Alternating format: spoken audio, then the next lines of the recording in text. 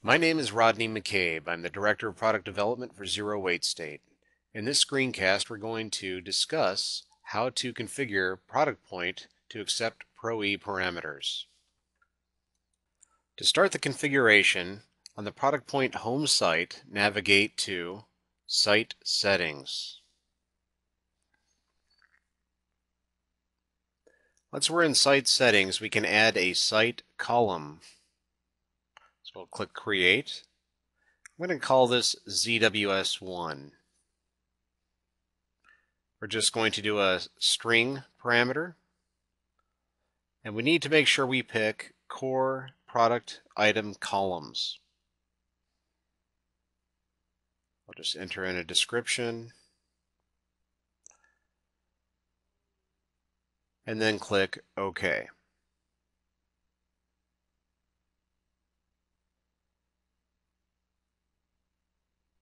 The next step is to add that site column to the PTC content types that have already been set up for ProductPoint. In particular, we want the PTC content column type.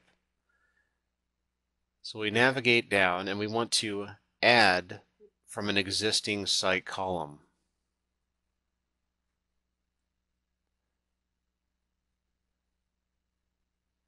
So we'll select our ZWS1 column, we will add it, and click OK. Now let's verify that the parameter took hold, and it did. There it is, ZWS1. So now we have that column in our content type.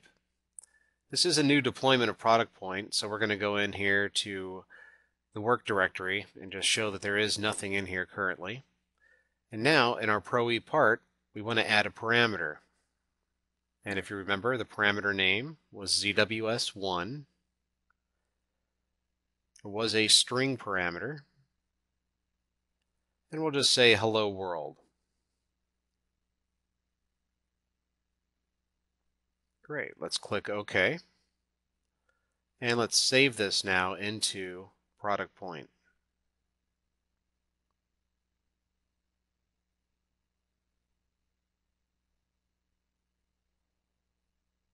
We'll just leave the name the same.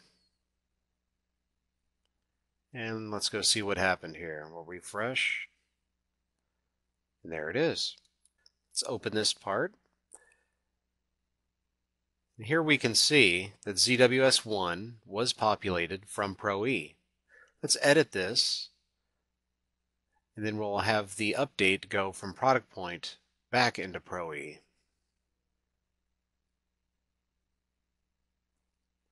So we'll click OK, and we'll verify. There we can see that the part was in fact updated. Now let's open ProE back up, and we will do an update.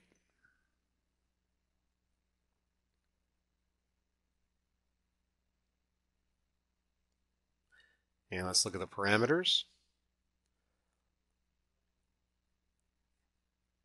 And here we can see that the value did in fact transfer back from ProductPoint into ProE. That's all there is to configuring parameters and ProductPoint. Thanks for watching.